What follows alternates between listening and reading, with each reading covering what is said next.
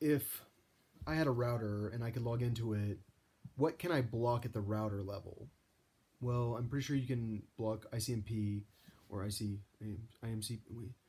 You can block pinging, and hackers use that. They'll like you do an encapsulated ICMP or whatever, and it will allow them to go through your network by sending that type of by having that port open. But as long as you have that port closed, they're limited to hitting your web browser. So like with like HTTP or HTTPS, which um, I don't know, like you have to be involved with that, but um, ICMP is pretty common thing for people to use.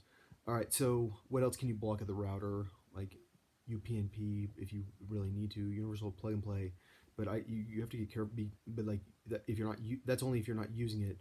But there are a lot of things that but pinging you don't use it, but that might piss off your company that like your ISP, but not if your internet doesn't mess up, and that shouldn't mess up your internet at all. But um, so yeah, that's a good thing to know about. Um, Anything you can block further down, like layer 3, layer 2, might as well block it, and that's why like the best way to have a network is to have a wired network and not a wireless network, and to do MAC address filtering on the layer 2 with 802.1x, and then having an intrusion detection system look for duplicate MAC addresses. But if there's nowhere to plug in, um, then there's nowhere to plug in. And so, I mean, if it's all wired, I mean, do you even need it, an IDS as long as you are doing MAC address filtering and you're only allowing those computers to be on the network? But it really depends on how complex the network is.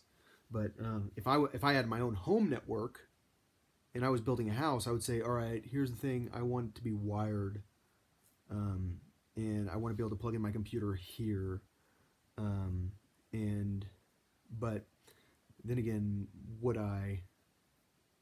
Depends on if I like having wireless network, which I do, and I mean, you can still have wireless network that's safe. It's just you got to have kind of a distance, and if anybody can, wireless network is never really that safe, but it is safe, but it's not. But it is. I mean, obviously, it took them that long to hack me.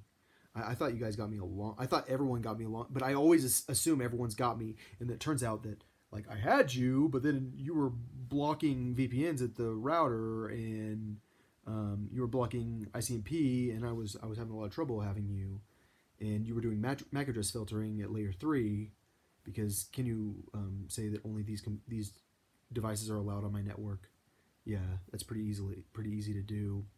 Um, yeah, I guess computer security is not that hard once you realize like how hard you can make it on people just by doing the basic things that are there when you log into the router, and then you make a really difficult password for the router, because they can't really do a lot of attempts on your router, I don't think, without getting blocked out.